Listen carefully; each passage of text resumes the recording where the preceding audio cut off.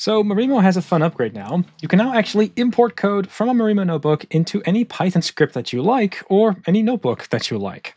And I have a little demo of that right here. On top over here, you can see from import me, import this one function. This is a function that's going to apply a moving average. And then you can see me use this function down below. And just to confirm that this works, I can just run Python this file. And you can indeed see that I get some sort of a data frame out and that we are applying some sort of a moving average to this one column over here. Now again, this import me over here that you see, that is actually this one Python file that inside of it just has a Marimo notebook. But it's configured in such a way that you can actually declare functions that you can import into normal Python code. Now, if you want this to properly work, you do have to set up your notebook in a specific way. So what I would like to do is show you how to do that. And then I would also like to explain why this might open up a very useful pattern in general for Python projects. Here's the Marimo notebook in question, and you can see that indeed I've got a chart over here as well as this one slider, and there's some somewhat boilerplate code in the notebook, but the main thing that's important is you can see that I can play around with this slider and indeed see some sort of a moving average update.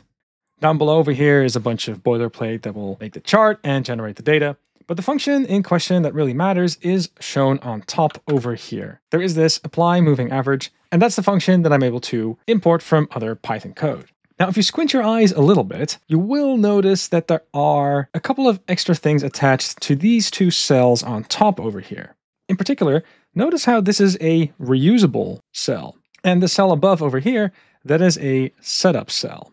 And that means that these cells are different than normal Python cells. But the easiest way to explain that is to show you what might happen if I were to maybe move some code around. So what I could do is just start a normal Python cell on top and just move all of these import statements and put them in there. So let's run this.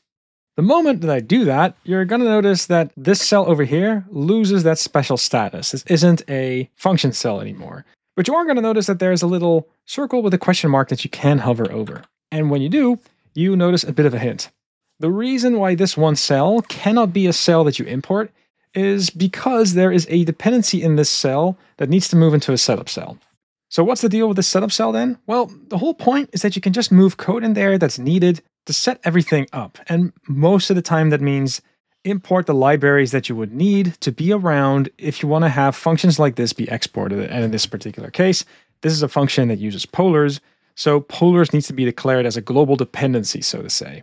So let's do that. I'm just going to take polars and I'm going to move that in my setup cell. And the moment that I do this, this cell is able to update and it's able to detect that it's meant to be reusable. Now, before you ask, you might wonder, well, how can I make a setup cell like that? It is a special cell, so you have to be explicit about it. But if you click this hamburger icon over here on top, then if you scroll down a little bit, you will notice that there is this add setup cell option.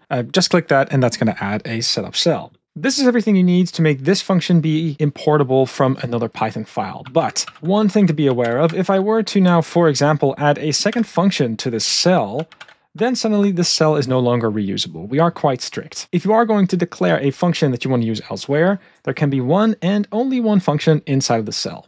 We also allow you to define classes, by the way, and that is something you can totally do, but also in that case, only one class is allowed to go in.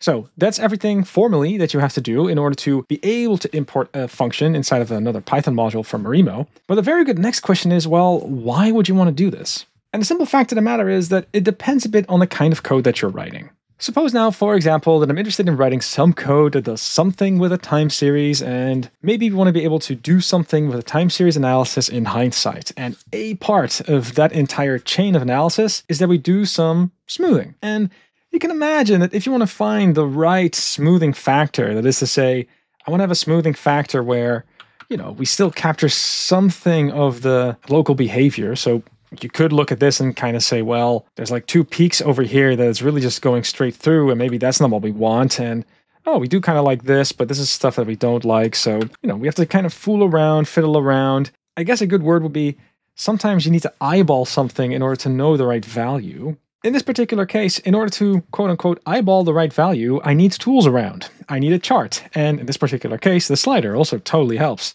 But then there's a danger that if at some point I think, well, this looks good, let's store this value 12 over here into our code base, that then I kind of get this split brain situation where I need a notebook in order to figure out this one variable that I need. Oh, but it's a notebook and let's store that someplace else. To me, it feels pretty natural that if you have a single repository with a single Python project, that Python project is self-contained and contains everything that you need in order to understand what is happening. So with that in mind, it's actually a pretty reasonable idea to have these Marimo notebooks in there that kind of serve two purposes. One is there's still just one and only one place of truth, but two, if you really wanted to, you kind of get this second IDE at your disposal that is able to do proper visualizations and interactivity. And for a lot of code bases that I've worked on, that seems like a pretty neat idea. So if, for example, I'm toying around and I've decided that 12 is indeed the right smoothing factor, well, then I can just scroll up here and make sure that the default value here is 12, hit save, and then my entire code base knows what to do. And if something were to change, I can always go back to this notebook, load in some more data, figure out if maybe this